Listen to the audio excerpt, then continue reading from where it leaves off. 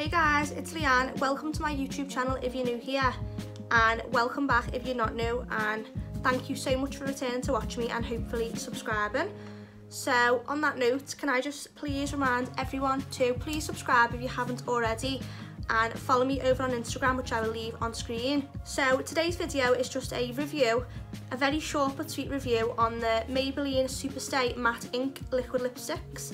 So I've got two shades. So I've got number 55, which is Driver, which is this one, and that's what I've currently got on my lips now.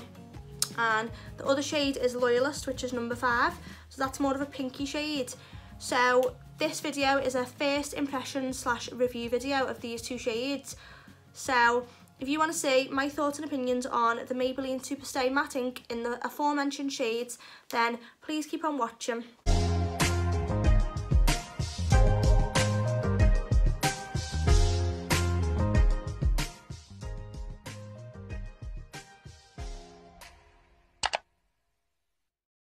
So the first shade I'm going to be swatching today from the Maybelline Superstay Matte Ink range is this shade, which is number 5, Loyalist. So that is this shade.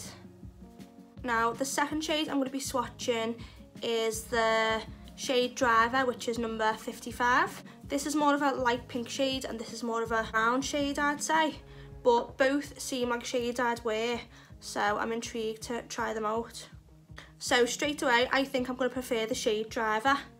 So Driver is more of a brown and this one is more of a pink. So I'm just going to be lining the lips first with my favourite lip liner at the moment, which is the Morphe Sweet Tea Liner. Making sure that the lips are dry as well is very important.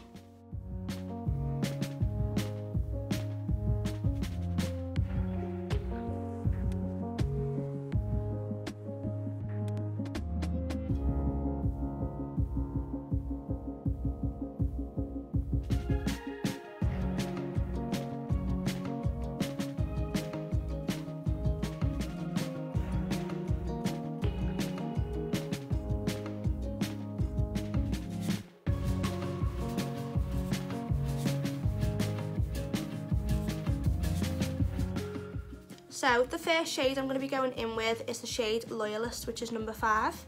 So I'm not sure that this colour will actually match with this lip liner, but I can only try.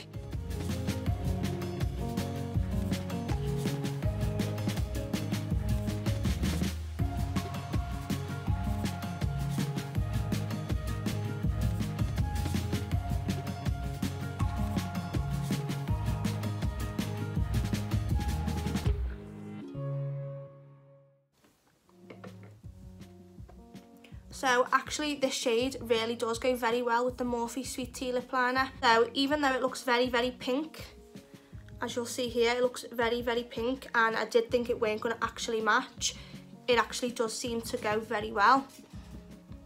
So this is a close-up look, and that colour is so much nicer than I actually expected it to be. So yeah, one thing I'd say is the shades do seem to be a little bit misleading, just from what the outside looks like compared to when it's on the lips. It seems a little bit of a different tone.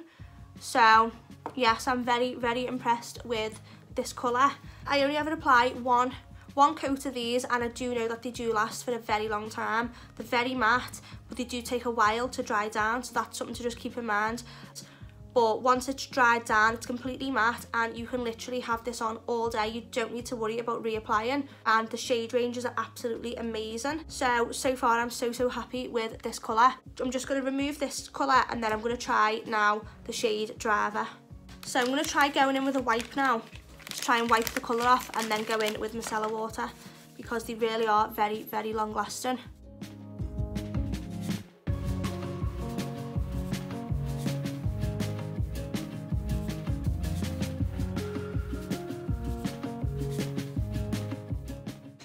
But even with a wipe, I do have to be very, very firm to get this off. So now I'm going to go back in with the micellar water just to get the lip liner off,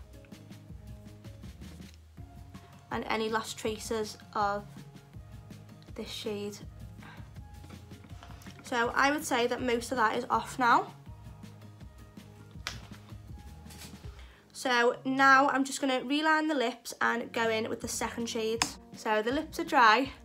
They actually feel very numb because of how hard I've just had to actually rub my lips to remove the product. So I'm going in again with the Morphe Sweet Tea Lip Liner. These lipsticks as well are actually very, very opaque. So I feel like that's why I only need one coat, because when I put one coat on, they literally are a block colour. They're very like full coverage for the lips, as you can see here. You know, that's just off 1 or 2 swipes of each. So I'm going in now with the shade Driver number 55.